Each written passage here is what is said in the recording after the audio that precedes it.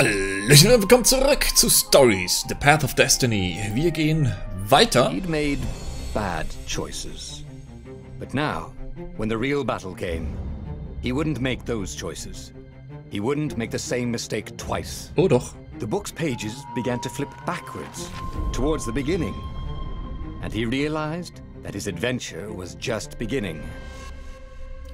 Wunderbar. The clouds parted over the Isles of Boreas. It was time to choose.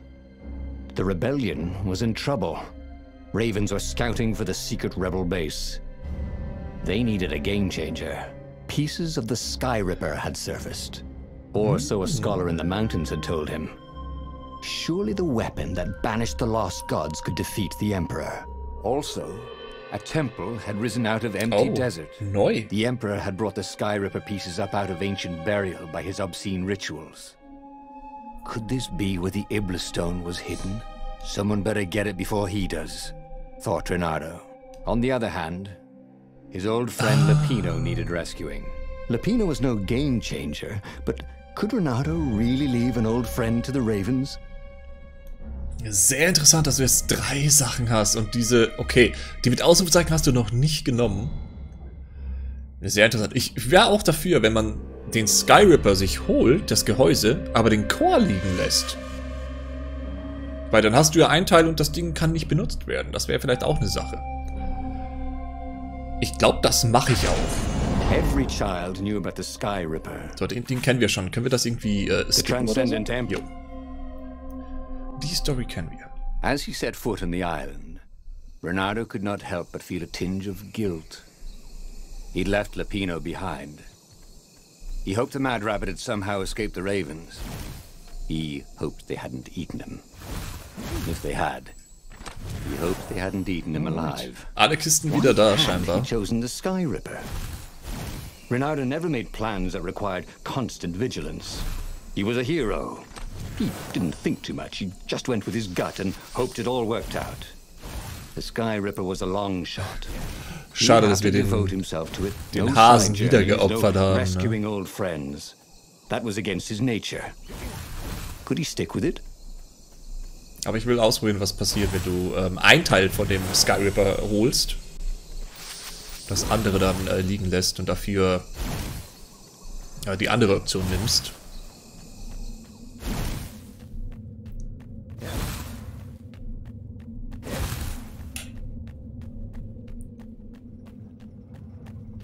Crafting bench. Reynardo wondered what he could make with it.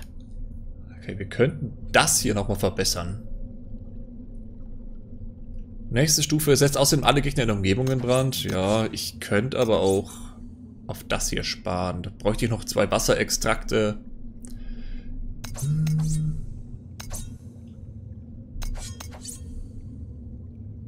Bis wir die haben, ne? Lass das Schwert aufrüsten. Masamume ist für melancholische Bösewichte. Gut. Schwert auf höchster Stufe, danke. Frag mich, ob das auch den Damage erhöht oder einfach nur ausschließlich die Option des Feuers ändert.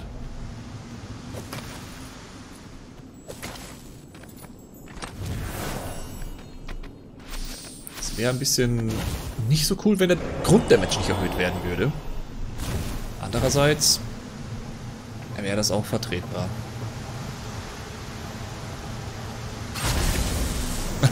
Au! Ja, du hast gezwinkert. Gleich mal hier wieder auf den Sack bekommen, ne?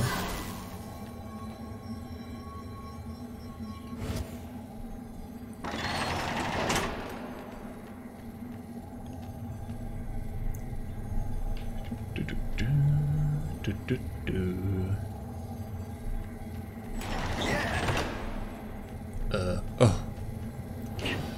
Crap. Ich habe die Blockade nicht gesehen.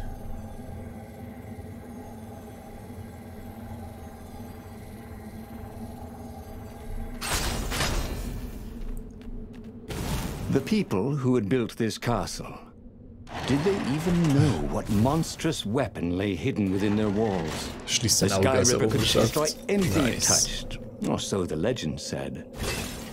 As the transcendent emperor had fought the lost gods, thousands had died. But Reynardo had been through wars. The only merciful war was a short one. Ach, stimmt, da kamen wir anders hin. Warum ist denn ein großes Ausrufezeichen haben? Ach, wir haben 2 Fertigkeitspunkte. Ja, moin.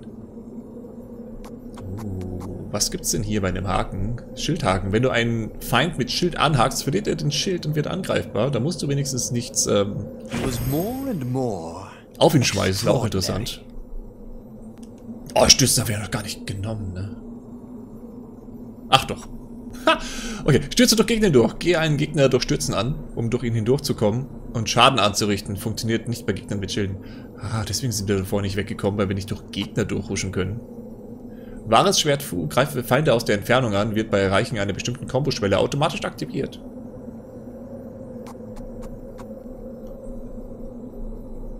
Okay, wenn man ihn greift, machen wir automatisch Damage. Steigert die Max-Gesundheit und hier... Dann wissen wir... Ach, nochmal Max-Gesundheit, okay.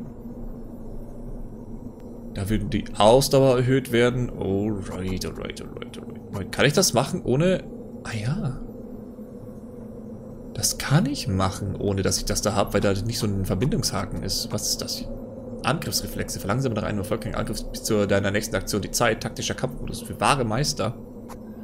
Ich weiß nicht, ob das den Spielfluss ein bisschen stört, ne? Was nehmen wir? Durch Gegner hindurchstürzen, würde ich sagen.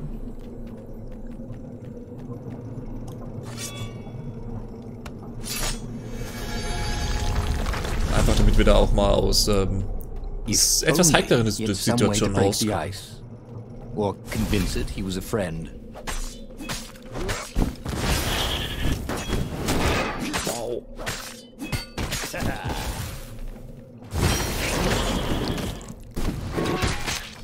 Crap. Jetzt habe ich zwar den Schild geklaut, ne? Aber auch nicht einen auf den Sack gekriegt.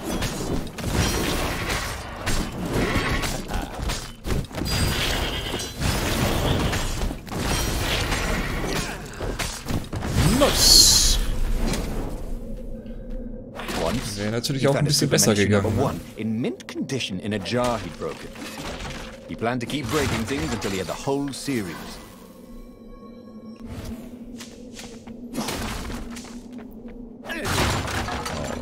Right. Passt. Oh. Die Schwertenergie füllt sich auch mit der Zeit wieder auf, oder wenn wir laufen? Ich glaube mit der Zeit. Ich bleibe mal ganz kurz stehen und das, ja, mit der Zeit. Das abzuchecken. Wollte ich sagen.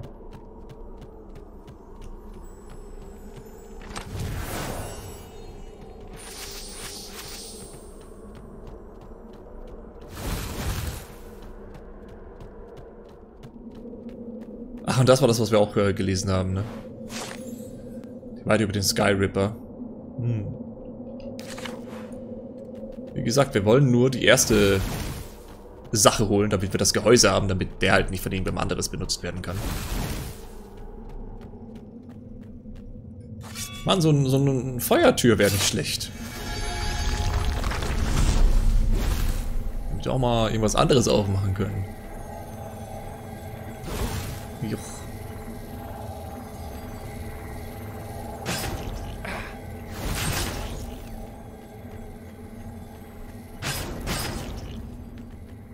Sleep tight, thought Reynardo.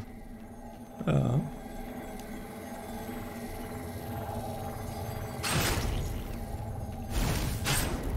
So, dann gehen wir da mal ringsum. Hauptsache die Viecher sind weg. Vielleicht kriegen wir da noch mal irgendeinen Bonus.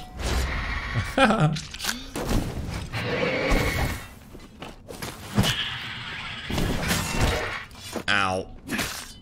Wenn du da getroffen wirst, wird da gleich wieder hier alles abgebrochen.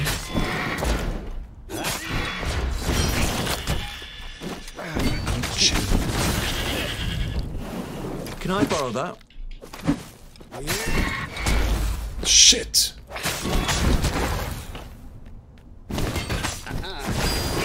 Ja. Leute wegwerfen ist ein bisschen gefährlich, ne? ist dezent ungünstig. Scheiße.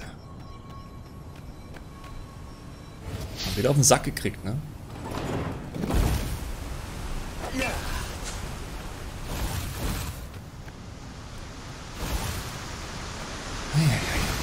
Firewalls only let you through if they think you're hot enough. Wir sind heiß genug. Endlich mal neues Gebiet. Forscher, okay. Oh.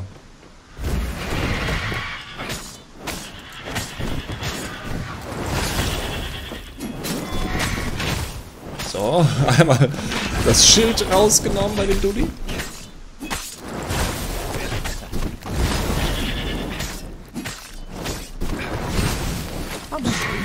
Was that your shield?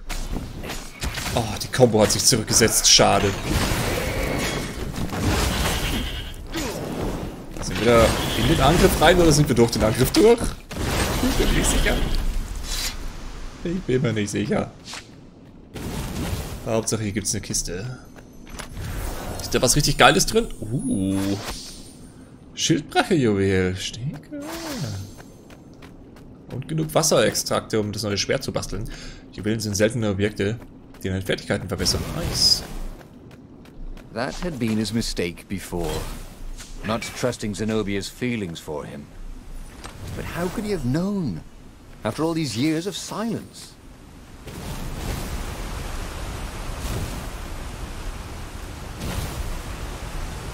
Ach, und dann kommst du hier auch... Okay. Sehr interessant. Wir haben wieder eine Fähigkeit. Da machst du auch noch Schaden bei den Gegnern. Ich glaube, vielleicht ist es gar nicht mal so verkehrt, ein bisschen Max Life mitzunehmen jetzt.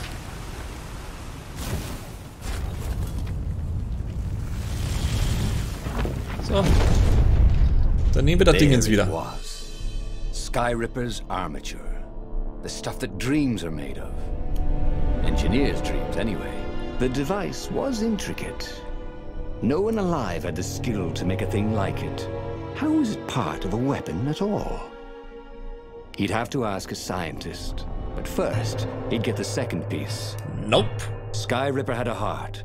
A core that had come to rest on the next island. Well, there was another island he could reach. Zenobia had just invaded it with her father's Raven battalions. She must be encamped there still. But fighting Zenobia now, that made no sense at all. He'd already sacrificed one friend to get this armature, was it? He didn't need to hurry to face her. She would find him. Nee, wir gehen es dahin. Unter den Kern, der war bla bla bla. Vielleicht sollte er sich mit Zenobia treffen. Yep. Reynardo asked himself why he changed course to confront Zenobia. He'd no idea. Sometimes he would just do things and he could never figure out why he'd done them. Usually, they worked out. After all, he was a hero. Ja, sowas von heldenmäßig sind wir drauf. Ah, Spiel gefällt mir richtig gut. Though, he wanted to see her, wasn't it? It had been a dozen years since Sword through school. He'd followed every rumor about her, every scrap of news. Not that he still loved her. After all, she was his enemy. No, it was solely because know your enemy. All right, maybe he should stop pretending. He knew exactly how she felt about him. But their love affair always ended with a tragic death. Unless, maybe he could find a way to dodge tragedy. Surely he could. Ja. Couldn't he? Einfach der Tragödie ausweichen, kein Problem. Warum liegen hier... Oh.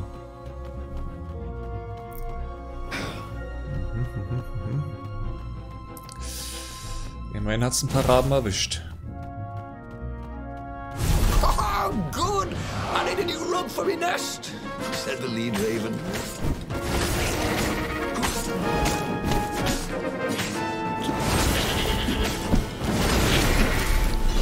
Oh, wie das Blut rausgespritzt ist, das ist mir vorher nie aufgefallen. Iu. Perfekt.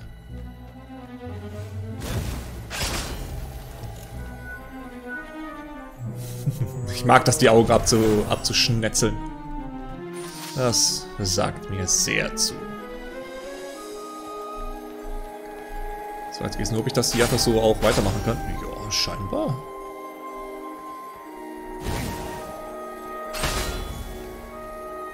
Oh, nee, passt. Anyone ever tell you have a lovely eye? No? No?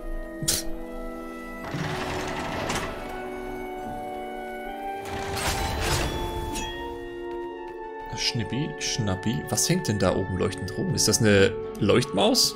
Was? Ah, die armen Lebensmittel. Reynardo wasn't entirely sure how he was going to capture Zenobia. She'd be expecting him. And he didn't have Lapino to cook up a clever plan. Why was it again that he hadn't got the core? Ich weiß nicht, woran das liegt. Warum haben wir den Core gleich nicht? Ach ja, stimmt, weil das vorher uns das Verderben gestützt hat. Okay, da ist immer ein Ausrufzeichen, damit du was Neues machen kannst. So, schwertmäßig können wir jetzt das Ding basteln. Nice. Wir haben das Eisschwert am Start. Was ist das für eine komische Fratze da drauf? Während des Angriffs, also RT halten während des Angriffs, friert den Gegner ein, kostet Energie. Also nicht davor, sondern während. Und juwelenmäßig haben wir den Schildbrecher. Du triffst und die Schildträger lassen ihren Schild fallen. Ja, gut.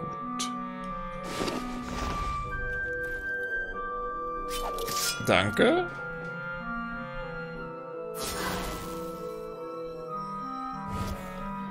Heilen wir erstmal ein bisschen. Das ist immer noch das falsche Schwert, aber das andere kriegen wir auch noch irgendwann. Egal. Ich habe mich gerade gewundert, warum das hier leuchtet.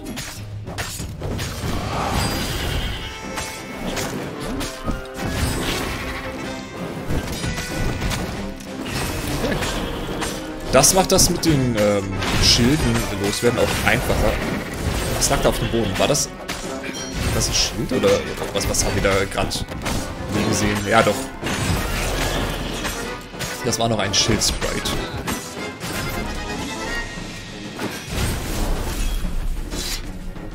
Schön, eine 40er-Kombo für 200 extra XP.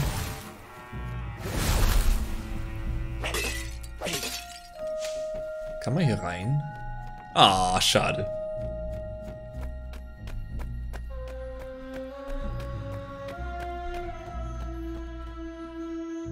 Damit kann ich interagieren? Muss ich das? Scheinbar. Reynardo slinked through Zenobia's ship, making no sound at all. Where were her guards? Finally, he reached her bedroom. She was curled up on her bed. Oh, he'd forgotten how beautiful she was. How sleek, how soft. He tapped her on the shoulder with his sword. She vanished, and he suddenly noticed he couldn't move except his mouth. In fact, soon he couldn't keep his mouth shut. He told Zenobia everything. Skyripper, the rebellion plans, even where the secret rebel base was, until he was hoarse. It was some kind of truth spell. A talky truth spell. She called her father by Farspeaker Toad, and filled His Majesty in. But why didn't he get the core? Croaked the Farspeaker in something like His Majesty's croak. Because I missed you, darling. Reynardo grinned. He doesn't even know why. Frowned Zenobia. That makes no sense. It's a trap. Ich liebe, wie er die Kröte spricht. I'll meet you at the outpost, and I'll bring my interrogators. If Reynardo came face to face with the Emperor, maybe he could assassinate him. But maybe it would be smarter and safer to turn Zenobia against her father. Machen wir erstmal den hier. Reynardos irrationale Entscheidung, Zenobia zu finden, nachdem er das Gehäuse des Skyrippers an sich gebracht hatte, stellte sich als Katastrophe heraus. Doch vielleicht konnte er die Situation noch retten. Er konnte Zenobia dazu bringen, sich gegen ihren Vater zu stellen. Er konnte ihr Beweise für den Wahnsinn ihres Vaters vorlegen, doch dazu mussten sie den Wissenschaftlern auf dem Nexus einen Besuch abstatten. Er wusste genau, was er zu sagen hatte, um sich bei ihr Gehör zu verschaffen. Mit Geschichten ansehen? Ah, da kannst du dann rüber, um zu gucken, was du dann noch machen kannst oder was du schon gemacht hast. What are you doing? Asked Zenobia. Did you ever wonder why the Emperor adopted you? He asked her. She shook her head. He told her. His Majesty wanted to bring the lost gods back. They could make him an eater of souls, an immortal. But to seal his bargain with them, he needed a sacrifice. Someone who truly loved him. She was stunned. Furious. You're lying. Under a truce spell? It's a trick. You can't prove that. Take me to the observatory, and I will. Alright. Das läuft doch gar nicht mal so verkehrt. What kind of proof could you possibly have? She said as they landed on the Nexus. Your father ritually sacrificed a village, and he left witnesses? The scientists resurrected one. Well, it's not really alive, but it can talk. A true witness. She frowned. The dead can't lie. Well, I bet they could. They just don't have any reason to. She nodded grimly. You go on ahead. I don't want the ravens to see me. Alright. Klug gemacht, dass sie nicht in Kämpfe verwickelt wird und so.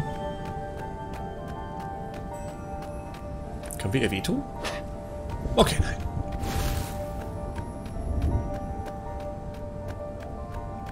Lass mal das Eisschwert ausprobieren.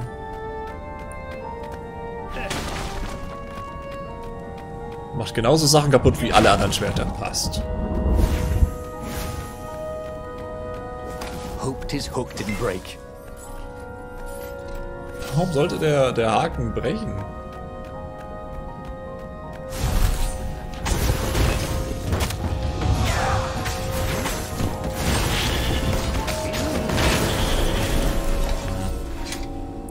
Ich weiß nicht, diese extra Schwerteigenschaften. Ich glaube, wenn es so richtig im Tumult ist. Aber hier kannst du wenigstens alle möglichen Leute rundum verbrennen. Das könnte eventuell was sein. This chest contained blank passports from 15 countries. And something useful. And something useful.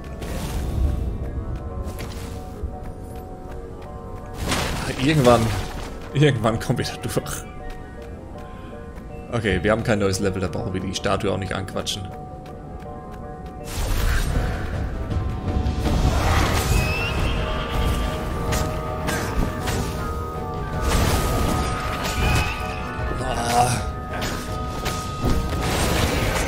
Those flames really bring out your eyes.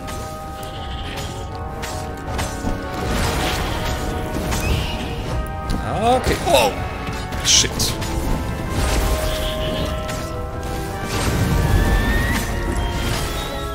Das war alles andere als souverän. Vielleicht sollten wir Heilung anstreben, ne?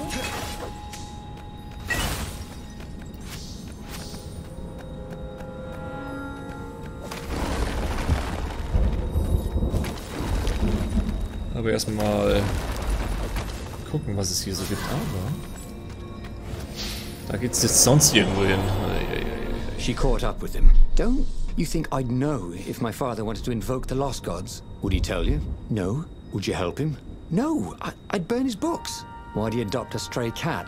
You don't ask a thing like that. Not when there's no good answer, she said, her whiskers twitching. Weiß, wie er mit dir umgeht. Kannst du mich hier... Kannst du mal kurz meinen Haken halten? Nein? Okay. Ach nö. Scheiße.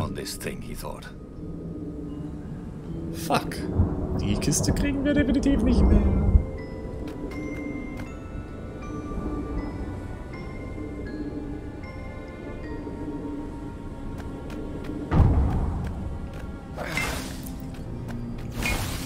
Man kann nicht alles haben, aber man kann es versuchen, ne? The scientists at the observatory and a true witness to one of the Emperor's blasphemous rituals. The dead could be made to speak for a short while. Interestingly, they could not be made to lie. After all, what do they have to lose or gain by lying? Was ist das da oben? Da liegt irgendein Teil. Sehr interessantes Artefakt. Oh, praktisch. Ach. Ah, wie geil. Okay. Gut zu wissen, dass du das umstellen kannst. Energy spheres. As if. Easy to dodge, but boy do they sting if you didn't pay attention. Als hätte mich der getroffen. Ja, ja. Oder als wäre der da durchgegangen. Tut das ja auch weh, wenn du damit anstehst? Was ist das? Explodiert das? Some people were just liable to explode if you upset them. Okay, nimm dich vor explodierenden Raben in Acht. Werden sie getroffen oder geworfen, dann explodieren sie nach wenigen Sekunden. Nutze sie zu deinem Vorteil. Ach, ich wollte ihn da eigentlich in die Explosion werfen. Aber gut. Dann eben Jagd.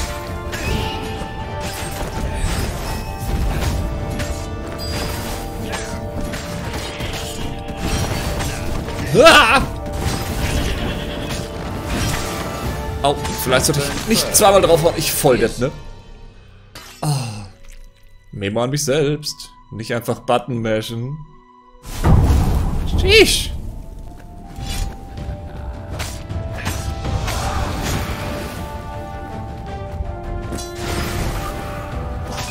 Schön, dass wir den schon mal einmal getroffen haben.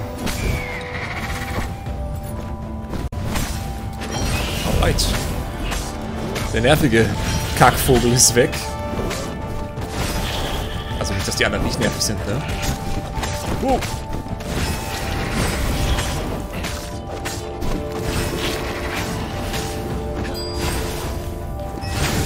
Ich bin da ohne Witz rein. Leck mich. Scheiße. Können wir da irgendwie rüber? Ah. Ich hätte gerne das, ja, das artefaktähnliche Teil aufgehoben.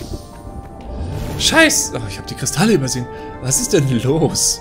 Komm schon. Come the fuck on.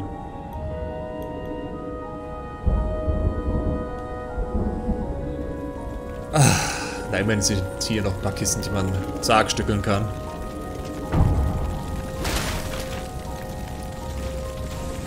Oh! Hübsches Auge. Blinzelt das gleich? The observatory was a burning hulk. Dead scientists and black feathers everywhere. The ravens had burned the reanimated witness to cinders. Reynardo was stunned. There goes my proof. These were scientists, not rebels, Zenobia said, upset. Why would he do this? I don't know. Let's go to the fleet and ask him. Yes. I'll meet you on the mountains. There's something I have to get first. But could he afford to meet her in the mountains? He'd given the Empire the location of the secret rebel base. They would need rescuing. Oh. Ai. Zenobia in den Bergen treffen oder den Rebellenstützpunkt befreien. Uff. Komm, wir machen jetzt mal so einen Zenobia-Path. Wo auch immer Zenobia sich aufhielt. Wasn't it more important to rescue the rebel council from the almost certain Imperial attack? Why was he in this war anyway? Was it really to fight the good fight, or did he just want to see her again? One of these days, Reynardo thought, I should really figure out my motives before I pounce. Nah. Was it true? Was he on this adventure just to see Zenobia again? The Imperial heir was not an easy cat to see. Well, she'd ignored all his Kwanzaa gifts. Kwanzaa? On the other paw, trying to get a date by joining a war against your intended was, let's say, pretty optimistic. But on the back paw, thought Reynardo, Yes, it sounded exactly like him. Good. I'm so glad we had this little chat, he told himself. Kwanzaa. Das habe ich auch letztens bei allerersten Chris gesehen. Sehr cool. Alternatives Weihnachtsfest. Ursprung Afrika. Wenn man das bei Alle hassen Chris, wenn man dem so Glauben schenken kann. Wir brauchen ja noch Windextrakte für die andere Chose, ne? Ich würde sagen, wir sehen uns hier nächste Folge wieder.